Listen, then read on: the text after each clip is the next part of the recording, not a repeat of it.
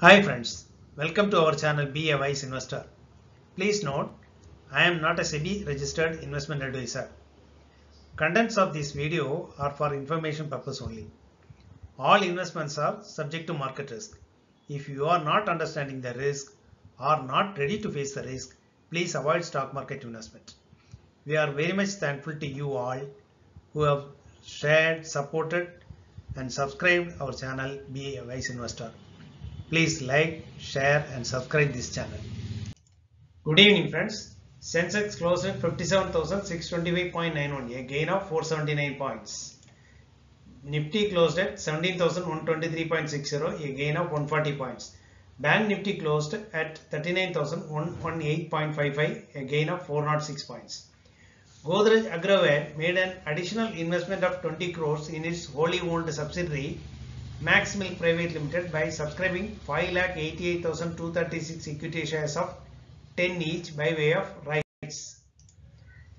HCL has received purchase order for Rs 39.19 crores from Reliance Project and Property Management Services Limited.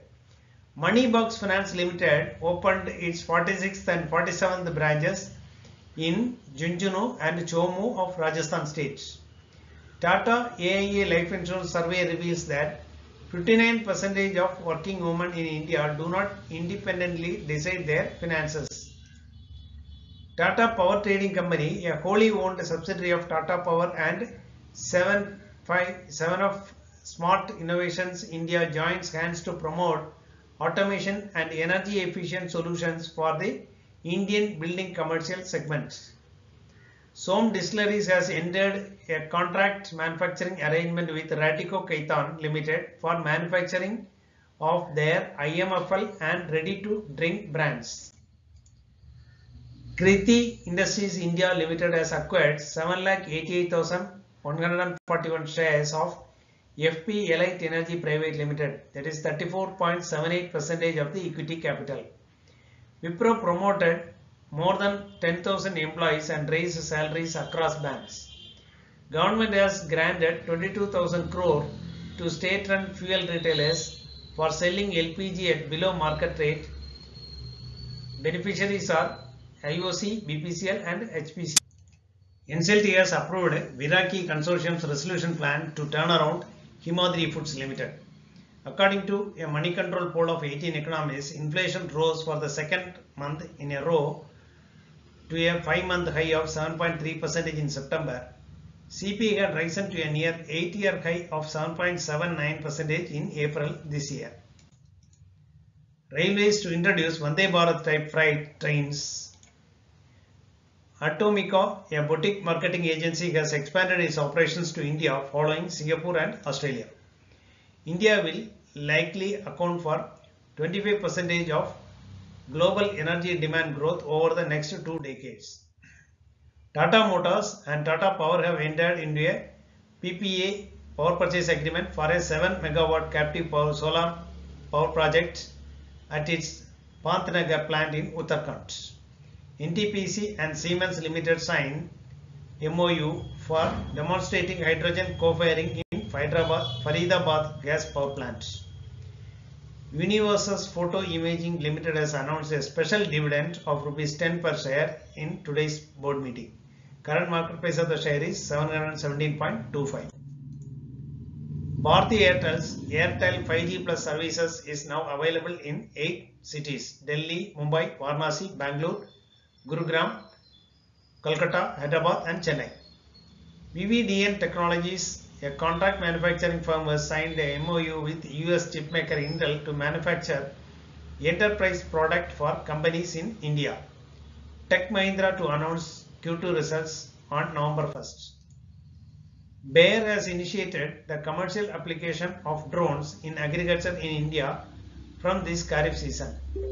Army intends to procure 25% light vehicles, 38% buses and 48% motorcycles as electric vehicles to reduce carbon emissions.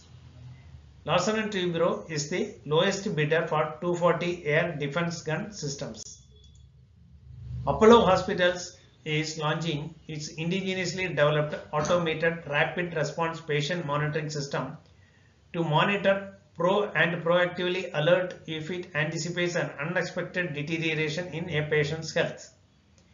NSDL said that it has acquired 5.6% stake in Open Network for Digital Commerce for Rs 10 crores. Merger and acquisition activity in India touched an all-time high of $148 billion in the first 9 months of 2022. It was 58.2% higher than in 2021, according to a report in Business Line. RBI cancels certificate of registration of 4 non-banking finance companies: SRM Properties and Finance, Northeast Region Finance Services, Saujinvi Finance and Opal Finance. HCL Technologies announced quarterly result after market hours. Q2 revenue increased to 24,922 crores. Year on year it was 20,895 crores, and the last quarter it was 23,873 crores. Net profit for this quarter is 3,487 crores. Last year in this quarter 3,263 crores. Last quarter it was 3,281 crores. Half yearly revenue, first half year revenue is 48,795 crores. Last year the same period 41,218 crores. Net profit for the first half is 6,768 crores. Last year in the same half year 6,476 crores. EPS for the second quarter is 12.89. Last year in the same period 12.01, and last quarter it was 12.13. Half yearly EPS is 25.01. Last year it was 23.82. Annual EPS for 2021-22 is 49.77. Company declared an interim dividend of Rs 10 per share, and record date fixed is 20th October 2022. Wipro Limited announced quarterly results after market hours. Second quarter revenue at 23,049 crores against last year this quarter 20,174 crores, and last quarter 22,001 crores. Quarter 2 net profit is at 2,649 crores against last year this quarter 2,931 crores, a negative one, and last quarter 2,559 crores. First half revenue is higher at 45,050 crores. Last year at the same time it was 39,219 crores. First half net profit is 5,208 crores. Last year this period it was 6,179 crores. It is almost nearly 1,000 crores negative. Second quarter EPS is 4.86. Last year this period EPS was 5.36, and last quarter EPS is 4.69. First half EPS is 9.55. Last year this period EPS was 11.30. Annual EPS for 2021-22 is 22.37. Notable shares which touched 52 weeks high today are LT Foods, IDFC First Bank, Liberty Shoes, Raymond, etc. Notable shares which touched 52 low today are Biocon, Premier Enterprises Limited, Tamil Nadu Mercantile Bank, BST Tillers, etc. In total, in NSE, 28 shares hit upper 52-week high and 34 shares hit 52-week low. Today's most active stocks in terms of volume are Suzlon followed by Zomato. In terms of value are Axis Bank followed by HCL Bank. Today in NSE, 53 shares touched upper circuit and 58 shares touched the lower circuit, and 30 shares touched both upper circuit and lower circuit. Notable shares which reached upper and lower circuits today are Shyam Tele and Supreme Infrastructure, etc. Notable shares which reached upper band today are VIP Clothing, Zodiac, etc. Notable shares which reached lower band today are DB Realty, TRF, etc.